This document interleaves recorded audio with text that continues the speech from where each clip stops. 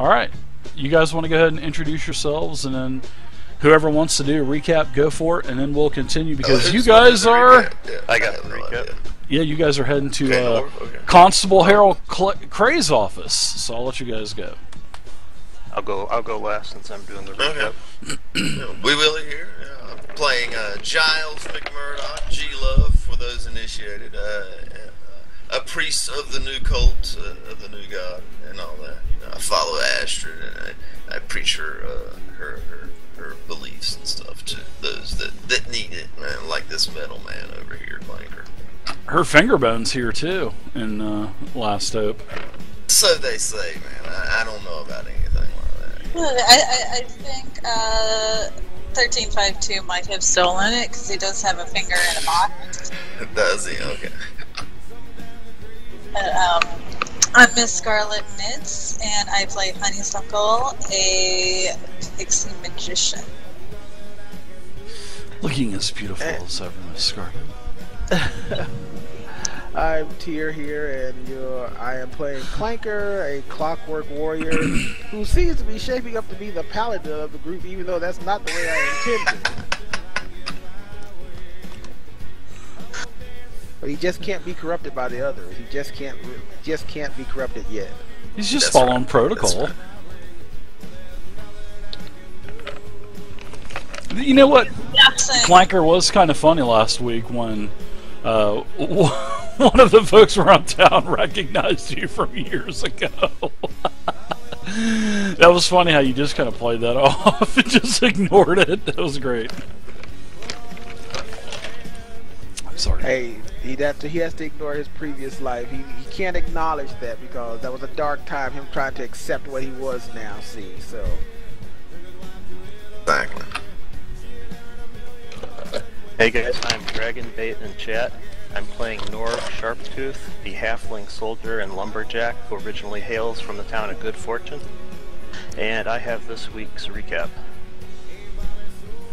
Last week, or actually last Thursday, on Shadow of the Demon Lord Session 2, after traveling some distance away from the Orc Slavers camp, the party decided to camp for the night, being exhausted from the previous day's struggle for freedom. Unbeknownst to all but Flanky in the camp, mischievous pixie Honeysuckle decided to play a prank on the party. When Tu and Norv awoke, their underpants were mysteriously missing, while Giles was left completely bare from the waist down. Giles saw a tree above him and proceeded to perform some nude jumping jack entertainment for the party, desperately trying to get his pants down, but without success. Tu and Norv eventually found their garments hanging from the oxen's horns, but so theirs were easy to recover. After everyone finally got properly dressed again, the party decided to proceed to the small town of Last Hope. At the town of Last Hope, the party proceeded to Old Hanson's general store, where we met the proprietor, Mr. Willard Hanson, who was an old man who had much difficulty hearing. Honeysuckle decided to play some pranks on him while he was there, and which really disturbed him, but we managed to calm him down. After completing our business transactions, we headed over to Ribbled Reeve Tavern. Norv treated the party to the first round of drinks and some oil for Clanky, and then proceeded to gorge himself on venison. Meanwhile, Giles began to socialize with the town's inhabitants and Mercurio, the proprietor. We met Mayor Klemp at the inn, and Giles relayed the story of how he overcame some 45, or was it 50, or 60, or maybe it was 70, or countless, a horde of orcs, to obtain our freedom. And Mayor Klemp mentioned an old workshop that was for sale, and told us that we should check out the job board in town. After dinner, we proceeded outside to check out the job board, but as we were wandering around town, we noticed a young man covered in dirt, blood, and feces busting through the front door of the Temple of the Holy Finger. The young man kept talking about how the mudmen were going to get him. After finally calming him down with a puff of my pipeweed, we managed to get him to talk, and he stated that He went to see Father Solomon because he was being tormented by evil spirits, but while he was inside sitting talking to Father Solomon, the father attacked him for no reason. So he stabbed Father Solomon, and he stated that upon stabbing the father, the boy said that the father's flesh melted off of his face, and nothing but dirt and stone was underneath. So we decided to investigate the temple, make sure there was no immediate need for our assistance. And upon entering the temple, there was evidence of a confrontation having occurred. We decided to explore the temple, and two discovered a lockbox full of over 100 copper pieces, which he decided to stash in his backpack. We also found a statue of Astrid pierced by blades and two magical spell scrolls, which Honeysuckle decided to keep for research purposes. Whilst the rest of the party was searching the temple, Giles went to get the Constable Gray, but made time for a very important beer and smoke break. When we broke into the temple vault, we found a pair of hands that looked like they should have been holding something, but nothing was in them. In the back of the temple, we found some graves, which looked like they had been freshly disturbed. We decided to take the boy Edgar over to the constable's office before checking out the tracks which lead away from the graveyard, and that's where we left off. Very nice. Yeah, I wasn't too sure. Good recap, Norv. I wasn't too sure on what old 2 was going to do. I didn't know if he was going to dig up that grave or what. It sounded like he was actually going to do that, but he just. I think he got a little flustered and he never got around to doing it. So. I'm at the fence just hollering at him. You know? Yeah, you were. What you guys doing back there, man? What you doing in the graveyard? You know, that kind of thing. I love it. So, from what I remember, you guys were heading over to the constable's office to see Harold Cray. You had already gone over there one time, Giles, or G-Love, I guess. Back, man. Yeah. Well. You're taking Edgar to see the constable. So, all right.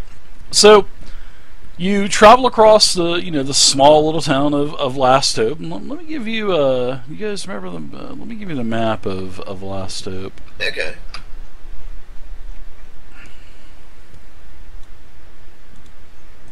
Nice little map. Nice little map. Okay. And we won't have a 13.5.2 today. He'll be out. So. No.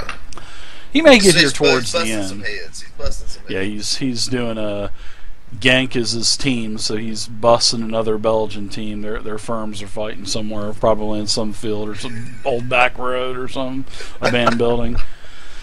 So we won't have him. So you guys are at the graveyard. You go over to whatever building you guys want, except for the this is the ribbled reeve in the middle. So wherever you guys are going to see the constable, you guys make it there, and the door's unlocked.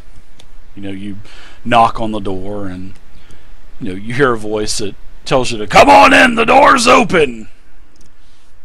Right on, brother. I open the door, and we escort the prisoner inside. I suppose Clanky's still got his fucking kung fu grip on him, I believe.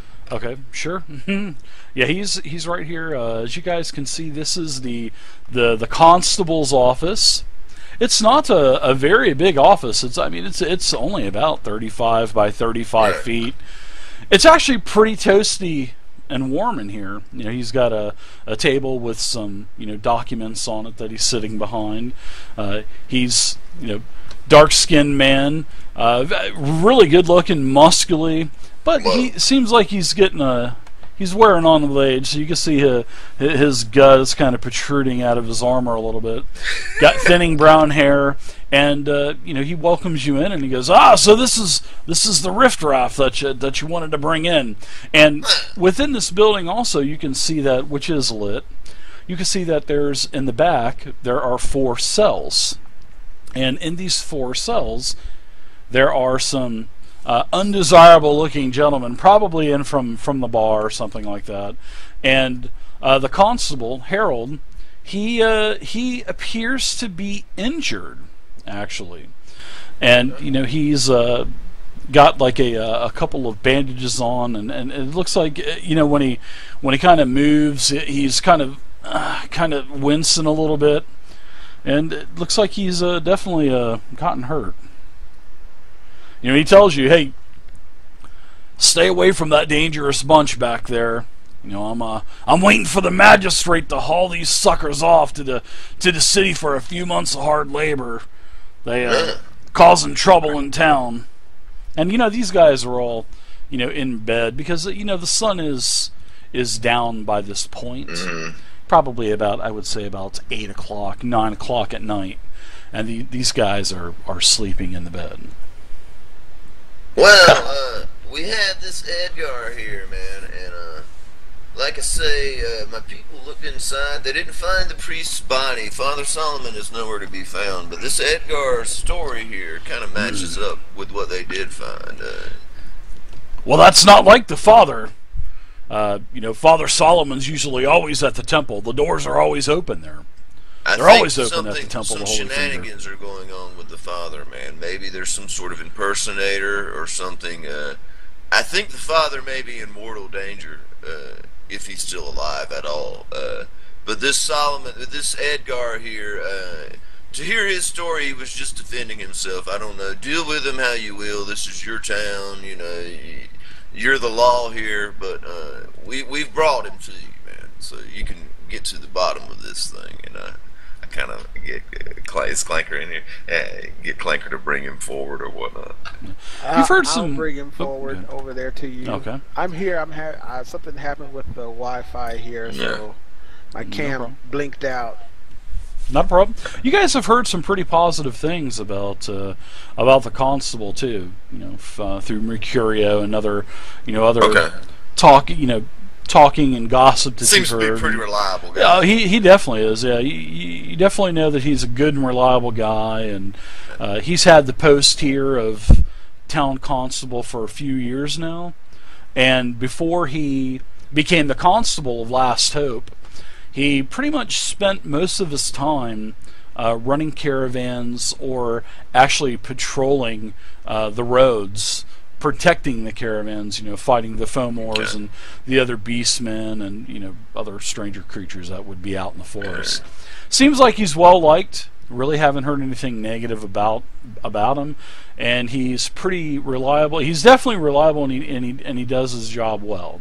So from what you've heard, and you know, like I said, Last Hope is not a very big town, although it is the largest of all the towns and villages in the wood. And you guys think he's a pretty reliable guy from what you've heard so far. Well, I mean, you guys were in there, man. You want to tell the constable, like, what kind of clues? I mean, I never went too far in there. I didn't see. All I saw was, like, the struggle area in the front, man. Did Norv, did you or Honeysuckle find out anything further that the constable might need to know about? Well, when we first entered the temple, we found, Mr. Constable there, you're not looking so good. Are you sure you're alright? Yeah. 2 days ago, these kind of, you know, looks behind him and kind of points. He goes, yeah, these guys back there, they caused a lot of trouble over at the Ribald Reeve and roughed up some of the patrons. I got called to go over there to clean up the mess, and, you know, I get over there, the whole place was erupted in a huge barroom brawl at the end. Everything was getting, you know, it was just crazy. And you know, I intervened. I got these guys out of there, but unfortunately I got injured. I got gibbed with something, a little sore, but it hasn't. This isn't the worst wound that I've ever suffered before, so I'll be all right. It's good to hear that you're all right for the most part. You seemed fine when we first met you, and she flies off of Giles' shoulder and kind of starts rifling through the paperwork on his desk. Are you visible? No. Okay, but what in the hell is that sound? And unbeknownst to her, she stepped in ink, so she's leaving little inked footprints all over the paperwork. We've got a little pixie friend that accompanies us. Pay her no mind, man. She likes one of those creatures from the Fae, huh? Yeah, you gotta watch out for them. She's a good soul. They're pretty devious. Hey, you're messing up my paper too. That's official documentation between the mayor and myself. Easy, man. Easy. These are the orders to get rid of this riffraff. Now I'm gonna have to rewrite all this stuff again. Look, you're causing problems, babe. Come on, sit back up here. And I look at my fucking shoulder, and it's got like ink footprints the size of like a goddamn ant. Willie, what do you got? A big old corncob pipe or something? I've got one of these long pipes, Dave. You know, that's what I smoke out of. One of those Gandalf pipes. Yeah, like a Gandalf pipe, exactly. I love it. So as Clanker, you bring Edgar forward. And a couple of the guys, they had looked to been, sleeping in the back of the cells, and one of them says, "You little shit, you left us in it, didn't you?" And they're looking right at Edgar, and then one of them turns to the other ones and says, "Look, brothers, good old young Edgar, he's come to visit us in the slammer." And as the constable's sitting there, he kind of winces a little bit, and he gets up and he stands up and opens up one of his drawers and pull out some manacles, and he says, "I remember you. I remember you the other night, and you're the one that got away." So yeah, as plot thickens, Norv. Yeah, so Clanker thing we held on to him. Yeah, so everybody else, how did you guys subdue old Edgar here? What did you do? You're just basically holding on to him, right? Right, Clanker? Right, just pretty much kind of hold up to him, twist his arm up around his back if he tries to get away. It's like, hold up, you're not going anywhere. Looks like we have a 2-4 here. But I just want to ask something right quick. This guy's been pretty helpful, though, right? For the tour. Yeah, he doesn't. Right? He didn't actually seem to be fighting me, trying to struggle to get away or anything. As long as I didn't go back there where the other two were, he was cool to stay with me where we were. Yeah, well, that's all kind of changed because he's pulled like this long shiv type of dagger out of his boot, and he throws it at the constable, and he takes his dagger and he throws it at the constable. So let's see if it hits the constable. It's gonna fucking one hit kill the fucking constable, don't you? I don't know about that, but he does throw his dagger. Oh boy. Right? Oh boy, here we go. Dave's already starting to shit already, isn't he? Alright. Oh my god, are you kidding me? That is holy crap. Yeah. Wow. There's no... No, there isn't, but that's still a 20. That's crazy. Alright, so he hits, and he is going to do a little bit of damage. So he's going to do a total of 8 damage to Constable Cray. Oh my god. And Constable Cray, he gets hit in the shoulder with this dagger. Right in the shoulder, right in the area where his neck region is, shoulder neck, and blood is spewing out, and he grabs the dagger and he's like, and he starts to, breathe really hard. So okay, I'll be like, Giles, yeah. I'm going to the sheriff, Clanky. Get that damn dude, man. I thought you had him, brother. So did I. Roll initiative. Oh.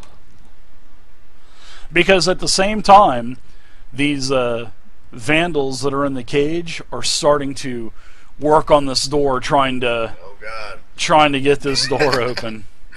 So everybody roll initiative and put it in the order box, please. Okay, so what do you want us to roll? What do we do for initiative? Remember we had talked about this. There's no such thing as initiative in Shadow of the Demon Lord singular. And I know you guys were a little concerned about the fast turn, the slow turn, and the end of rounds. So what we had discussed was we'll go ahead and we'll do initiative and just do a d20 plus your agility, and then we'll do end of round after everybody's gone. So we'll go ahead and we'll do it that way,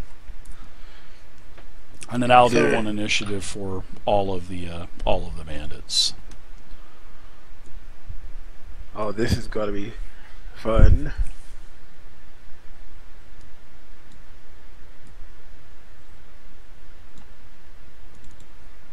So wait, so how do I put it in the order box? Oh. On the main tab of your character sheet, there is on the More Core tab, there is a order box. You just put it in there.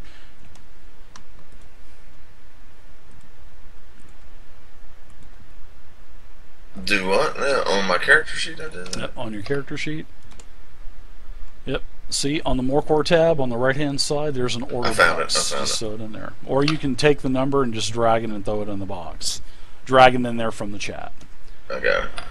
And then it'll pretty much organize everything. And boy, you guys are rolling horrible, huh? So, except for me. Are you guys really rolling bad? Horrible. I thought you said you owe me some fortune. There's. I rolled terribly, and my agility sucks. I think a couple of you do have fortune, if I'm not mistaken, right? I rolled a 13, Dave. That's gonna count for something. It's better than your freaking bandits over here. Mm-hmm. Yeah. So let's see, Norv, what was your roll? I'll put it in there for you. I got a 20. God damn. Wow, nice.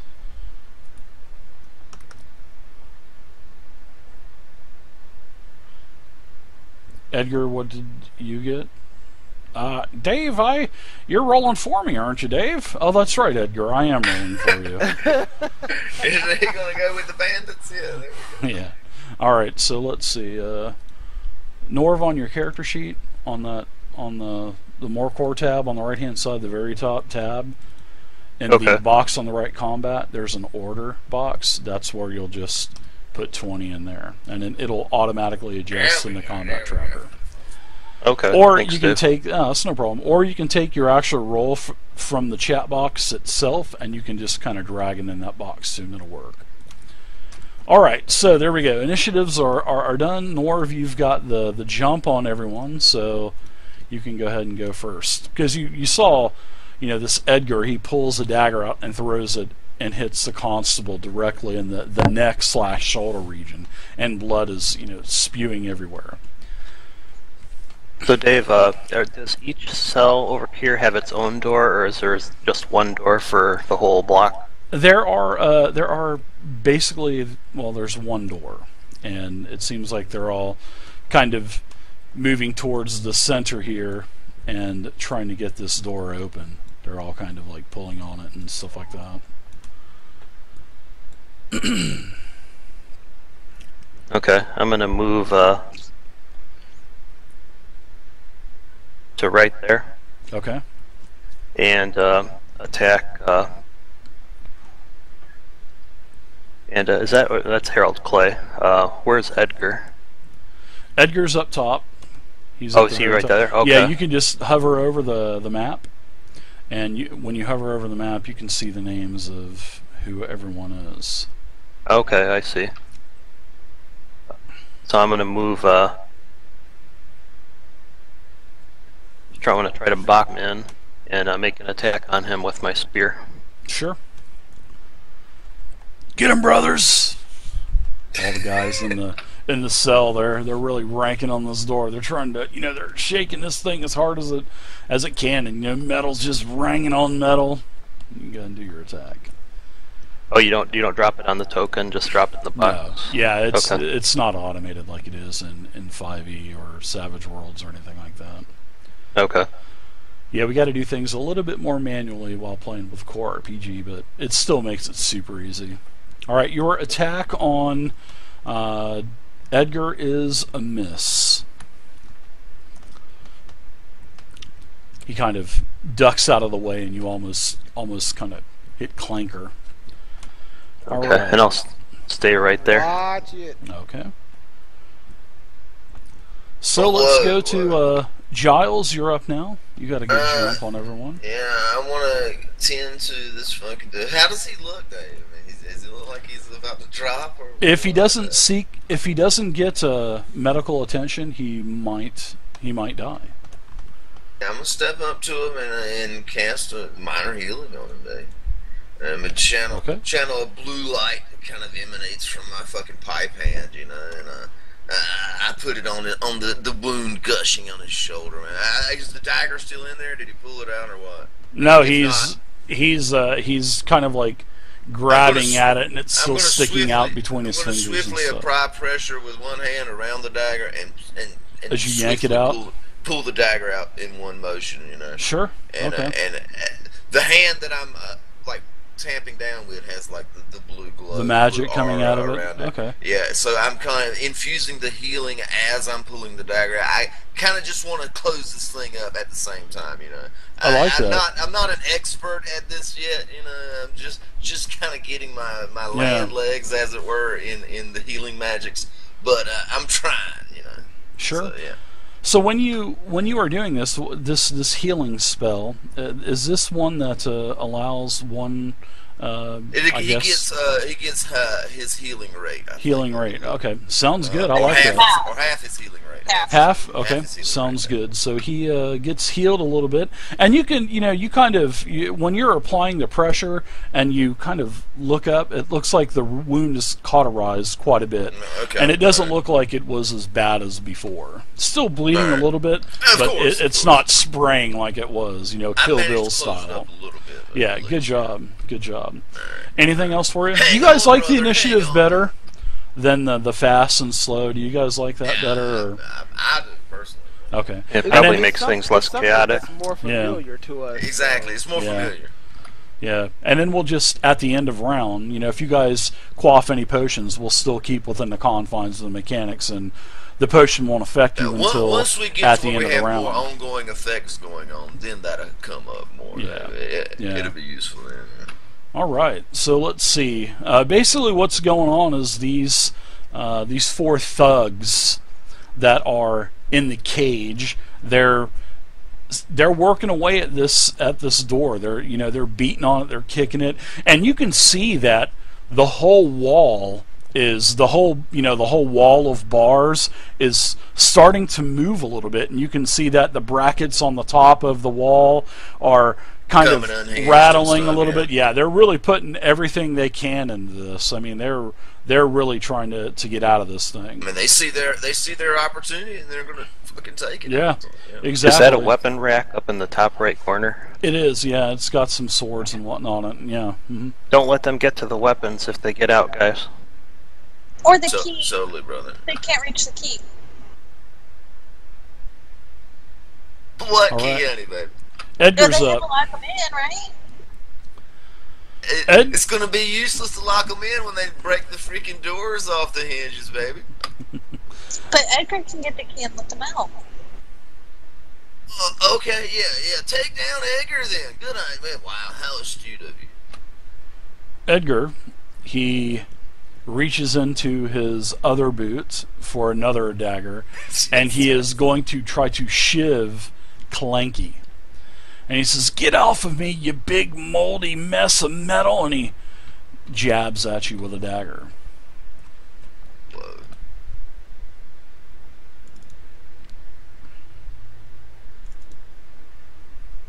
Wow, opposite end today. Boy. Whoa. Yeah, he misses horribly. Yeah. So, I believe that there's no penalty on, I don't think there was any penalty attacking you. So if there's any penalties with Banes or anything like that attacking you guys, let me know.